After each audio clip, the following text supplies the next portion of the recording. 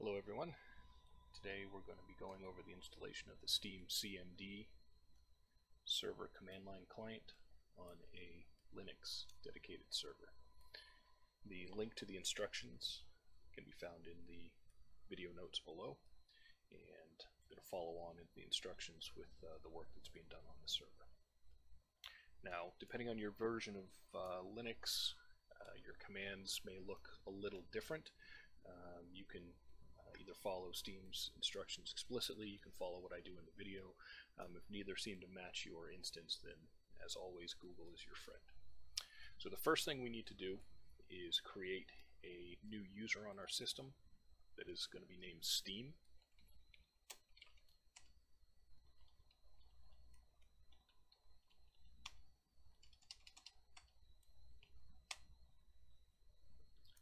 And in my case, I'm also going to add permissions for that user to sudo.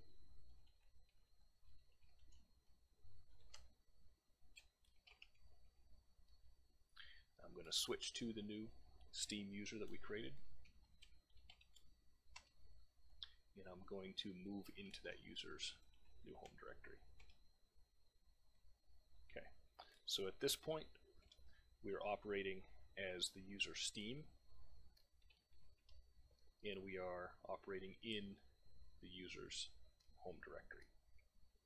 Now we're going to install the SteamCMD package. The easiest way to do this is through the package installer. You can see the various versions here depending on your Linux. In my case, for Ubuntu, we'll be running this package installer.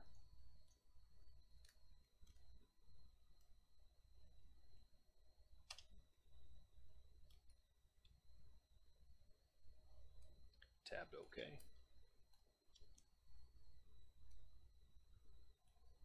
And then once the installer is completed, we want to set up a link to the actual executable in the directory where we're currently operating.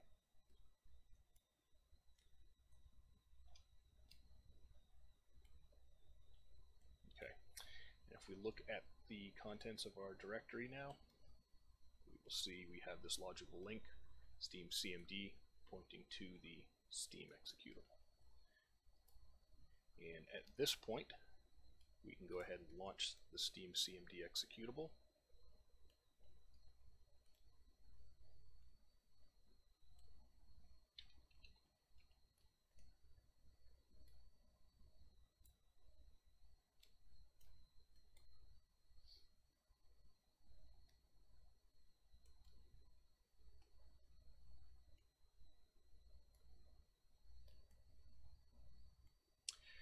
And SteamCMD is now installed and ready for login. And in the next video, I'll cover logging into SteamCMD with a Steam account that we've created especially for this purpose, and initiating the installation of the Arma 3 server. Thanks.